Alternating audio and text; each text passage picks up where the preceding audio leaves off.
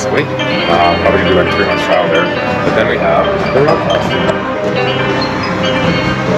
And now we gotta go over our numbers, talk about strategy. September, so we do grow our numbers and do it. So multitasking, multiple business. All right, we got heavy legs, so finally feeling pretty good. My hamstring hasn't felt at all today, so that's good.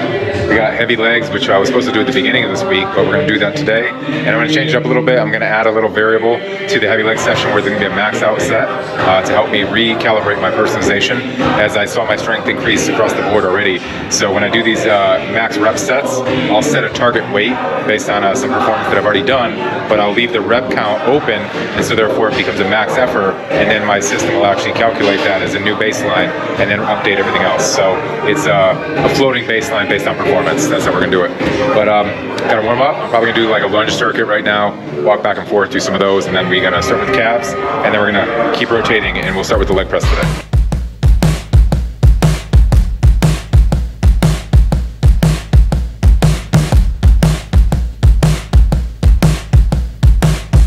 Alright, well the hamstring's fine, but I've told you guys before, I think it was in one of these videos, that when lunging I'm feeling like a lower abdomen pain, almost like a hernia.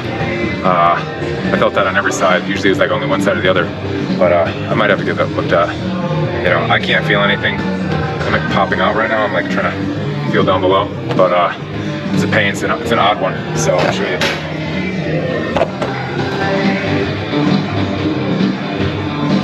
Right here. Right here.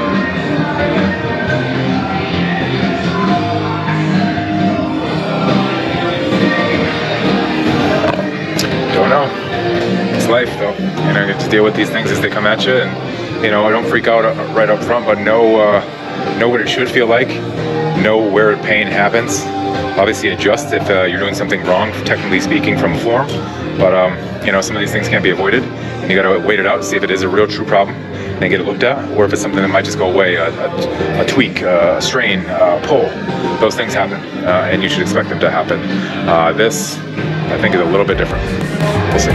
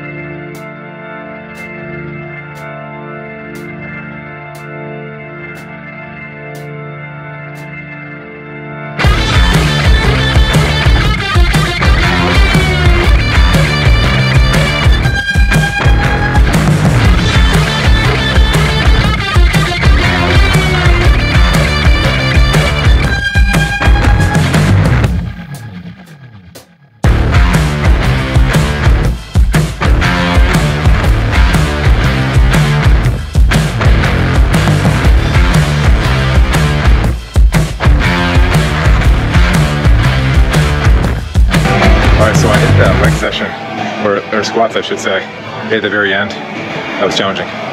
So I had hamstrings supposed to do. I had to skip that one, and I just threw a couple finishers in there.